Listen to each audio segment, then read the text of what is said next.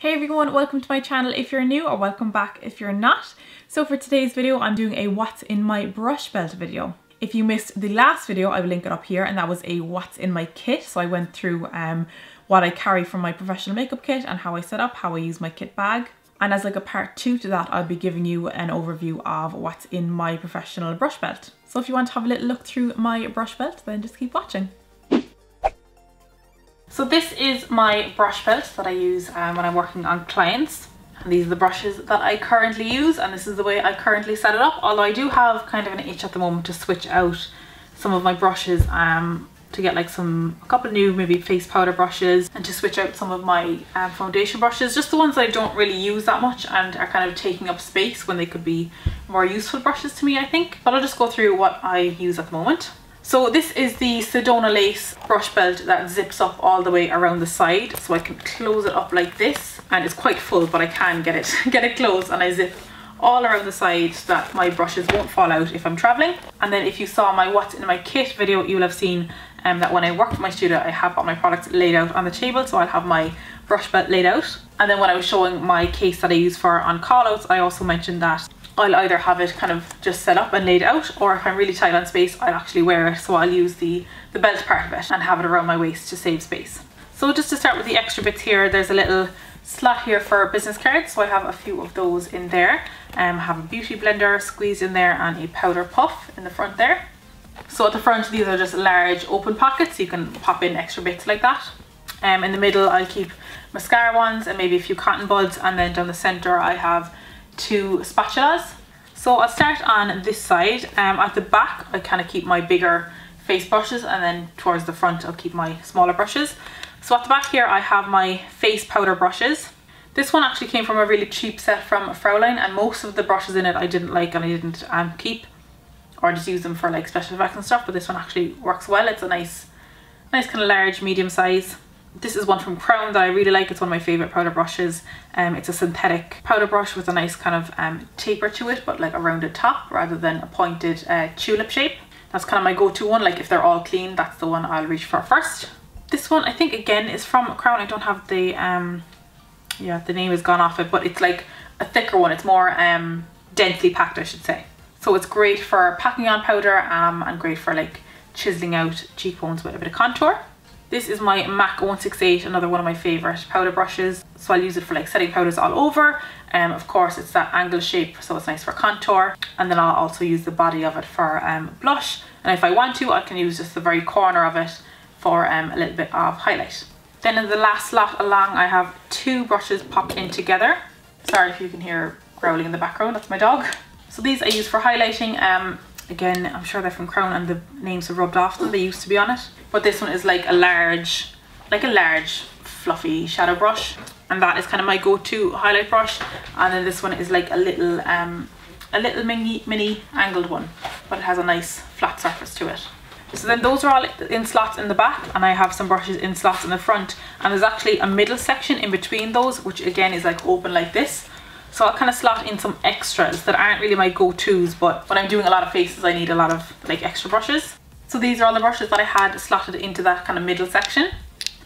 So I have this extra powder brush. It's a B2 blush from, I can't think of what brand it's from, but if I think of it I'll put it in the blog post. And it works fine. It's just a little bit small and dense for like an all over powder, but it works grand for like contour and blush. Then I have this B1 angled brush. So this is a nice angled one, but it's more like say floppy than the 168 from MAC. So again, it's just better for like more precise kind of contouring and blush, or just like precision powder.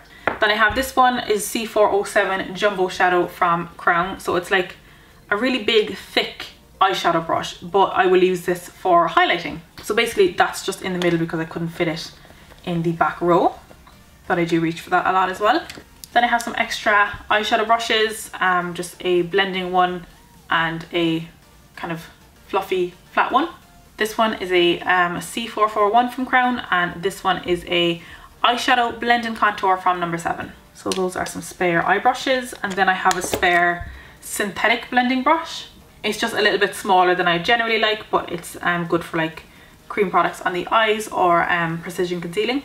So then along the front row, the way I have it kind of worked out is in this pouch are like precision crease brushes, flat brushes for the lid, and more fluffy blending brushes, and then blending synthetic brushes for concealer, and then I have a spoolie. So we'll say in this first pouch, this one I believe is from Royal & Langnickel, but it's just a really thin crease brush, but it's still nice and fluffy. It's not too dense. You can get a nice blend with it, and that's one of my favorite ones. These are two 10S brushes from Inglot. So again, they're longer and thinner, but they are that bit more dense and stiffer. So they're good for like packing on colour into the outer V. And you can use smaller motions to blend those edges out. This is a Sedona Lace EB15, so it's like a little tulip shaped brush. And this is like a larger kind of version of that tulip shape. Again, I'm not sure where this one is from. So those are my precision crease brushes, or like outer V brushes, or for like say blending out and buffing out stuff under the eye. And then these are my lid brushes, so just flat eyeshadow brushes basically. This one is from Fraulein, I think, and it's actually really nice. It's really soft and fluffy, but not too flimsy. These two are very similar. One is just a longer handle, but they're both just like firm flat shadow brushes. And then again, another flat brush. This one is just kind of thicker and denser. So it's great for packing on like say a light cream colour on the lid. Then these would be my go-to blending brushes. This one, again, I'm not sure where it's from, but it's just a round, nice fluffy brush. This one is a Sedona Lace EB09. So it's that kind of pinched ferrule. So I can use it in a few different ways. And then these are both 6SSs from Inglot, but these have gotten a lot more rounder in shape and fluffier over time. These were part of my brush belt when I worked in Inglot, so I used them an awful lot, and they kind of went into this shape that I like. But when you actually get them first, they're much more tapered and pointed, just in case you were interested in them. They don't look like this when you get them. These have just been well loved into that kind of a shape. And these are little fluffy synthetic brushes that I will use for concealer. So these two are actually the same brush. I think they're from the synthetic collection from Crown. This one is from Crown. It's a C457 round blender. This one is much more thicker and denser, kind of along the lines of the those Sigma ones, the small concealer Sigma ones, but a little bit give in them, which I actually prefer. And then this one is a Sedona Lace EB13. This is probably my go-to concealer one, because it is nice and fluffy. It's not too thin. Sometimes these are a little bit thin. It's nice and fluffy and has a good amount of give to it. So then moving along to this side, in the back I have my foundation brushes. So I have two buffing brushes from Real Techniques.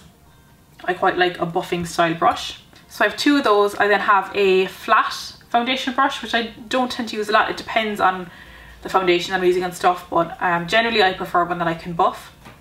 But I do have a flat one. I also have a stippling brush, which again I don't tend to use a whole lot, so I might switch those out for more buffing style ones. And then on the end I have two smaller ones. This one is the contour brush from Real Techniques, and actually I've been loving this one for foundation recently, so I might pop another one of those in there. And this one is a Crown C517, and I find this really good for like blending out concealer or cream contour and things. It's just that nice little size, and it's a nice rounded shape. Then again in the center I have some extra brushes, so I'll pop those out. So I have the Real Techniques Expert Face Brush. This one I do quite like, but the bottom of it is actually quite thick, so it doesn't really fit into the slots. So that's why I have it in that kind of big pocket in the middle. But I do quite like that one. I just wish it was a little bit more brush belt friendly. I have a little lash fan, just in case I run out of mascara ones, I can use this. I have a little mini stippling brush, which I will get use out of every now and then, for like a light powdering, blending out, say cream blush, that kind of thing. I have this flat, or it's called the pointed foundation brush from Real Techniques. I don't tend to use this one a whole lot, because again it's a flat style, but it's also so small that I might use it for popping on like a cream contour or cream highlight and things, but it's not fluffy enough to be able to blend with it, so I might change that one as well. This one is another small little flat style, but it's more of like a concealer style one, and I might use this for like carving out the lid with concealer. And this is like a little lip brush, but what I tend to use it for lately is glitters and pigments and things. So then onto these front pockets here. So then onto these front pockets, and the way I kind of have those laid out is lips, brows, liner, and then these are like say very precise eye brushes for like under eye and things. which this one could actually go in with these, but there was this extra little pouch here and it kind of only fits 1 or 2 brushes, but this one is my favorite under eye brush, so I just put it on its own there. And this is the Crown C528. So it's a really small little blender brush basically. It's slightly tapered, but it's still nice and fluffy, so you get a nice soft blend with it. So that has its own little pocket there for the moment anyway. And these ones again are nice precise ones. So I have this little one. When I first got this, I didn't think I'd use it at all, but it's just a little angled kind of flat shadow brush. But it's perfect just for using that angle to go under the lower lash line. It's that nice size and it's not too small and dense that I'll get like a really harsh line, but it's just precise enough that it won't be too blended if I want to kind of get a nice dense colour. I have this nice dense pencil brush, and I like this because it's not too pointed like a bullet or kind of a small tulip brush. It has that slightly rounded top. So again, I can kind of pack on but also blend out. Then I have this little one from Inglot, it's a 13p. And this one is great for packing on colour, say right at the base of the lash roots, because it is quite precise, quite small and quite dense. This one is a similar shape but much thinner. So it looks like the Inglot one, but it's a lot thinner on the side. So again, for very precise, say like base of the lash roots shadow, or else for like packing on shadow over a liner. And then again, these are super detailed brushes. This is the Inglot 32T, so it's a really tiny little pointed synthetic brush. So I'd use that for like cut creases or anything like really detailed that I want really sharp. And this is like this little tiny, it's even like a little short handle, but it's this tiny little brush. You can hardly like even see the shape to it. It's actually slightly tapered, slightly pointed, but it's like a really, really, really mini smudger for again lower lash line, cut crease, anything really detailed. Then these brushes are what I use for liner. So I'll have some straight brushes and some angled brushes. So I have 2 Inglot 23Ts. So that's their straight liner brush. And this one is actually a Create #1 brush. So it's actually a paintbrush, but it's basically a straight liner brush. And then I have some angled brushes. I don't use these for like gel, but I'll use them for going over my gel with some black shadow. So this one is really, really thin, this one is kind of a medium, and this one is a bit thicker, but they're all just little shadow angled brushes. And then my favourite brow brush is the Inglot 31Ts. So I have 3 of those, and it's a synthetic angled brush, but they're super, super fine, really thin. So I can get nice sharp lines with that if I'm using either a gel or a powder, whatever I'm using. And then I have one small little random angle brush that I actually will sometimes use for brows, because it's kind of nice and stubby, so it doesn't like splay out or anything. And then finally we have lip brushes. So I have 2 capped lip brushes here. One of them is from, this one is the Sedone Lace one. It's a little bit more rounded. And then this one will be from Inglot. That's a 12S, I believe. The number is rubbed off, but I think it's a 12S. It's just a little bit more pointed. And I have this random little synthetic one. It's kind of a short and stubby one. It's good for smaller lips if I'm being more precise. And then this is the detailer brush from Real Techniques. So this one is a little bit thicker, a little bit bigger, but it just depends on the person's lip shape. But it does work really well as a lip brush, or it also works well for popping on glitters and pigments. So I'll just pop these back in the front here. And that is basically all the brushes that I'll carry for my kit. As I said, I'll probably do some switching up, but this has done me for quite a while. And if you're just starting, you don't need kind of as many, but I like to have a number of like, say, the same kind of brushes, so that when I am doing multiple faces, I don't have to do so much cleaning in between. But even if you had kind of one of each of the kind of brush you need, you can just kind of spot clean in between.